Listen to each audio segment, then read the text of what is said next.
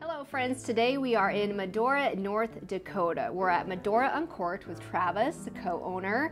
Now, you first walk into this place and it's a really neat atmosphere, so why don't you tell us about your establishment here?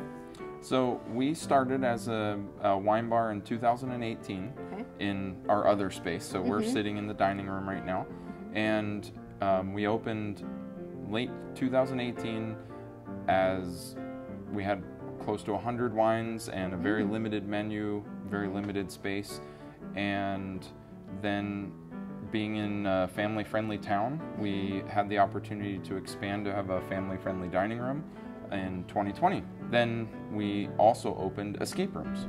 It's all part of our same establishment here. We just decided that we wanted to add something for children, or something more family friendly to do.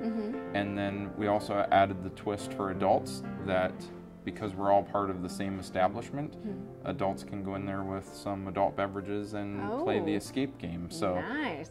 We have 2 rooms and they take about 60 minutes each. So we're kind of offering a little bit of everything: food, some wine, beer for those who don't like wine, slushies for the kids, and escape games for after everybody's done eating. Very nice. At your eating establishment, what kind of things are on the menu? We actually don't have any fryers here. We don't do the traditional Western burgers. We did so well with our pizzas and flatbreads that we kept those on the menu, and then we added pastas this year. So we have a little bit of everything. We have some wedge salads. We have our signature jalapeno poppers, which we call Uncork'd poppers, and then our signature flatbread, which can also be a pizza, the barbecue blueberry. And then, so we're headed over to the wine bar. So what kind of experience is that? We started with about 80 wines over the summer, are basically available by the glass, and we do wine flights. So if you have commitment issues, you can pick 3 instead of 1. We've become popular for having a wide variety of wines that you can come in and enjoy. The spectrum is sweet Moscatos the whole way to dry Cabernets, some Merlots to Shirazes from Australia.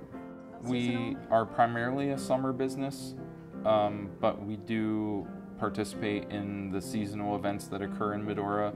So first Saturday in May is the wine walk. First Saturday in October is the beer and bacon walk. And then we have the Chamber of Commerce hosting the Hunter's Feed on the Friday before hunting season opens in November. And then we helped coordinate a sip and shop for that Saturday. So we're open those couple of days out through the winter. December we have Cowboy Christmas, Medora Old Fashioned Cowboy Christmas that we open for. And then we throw an all-inclusive New Year's Eve party for New Year's. So we kind of slow down for a couple of months after that until spring hits. Our website is medorauncork'd.com and escapemedora.com. But really, Medora is a year-round destination. All right, Travis, so thank you so much for your time today. Yeah, thank you.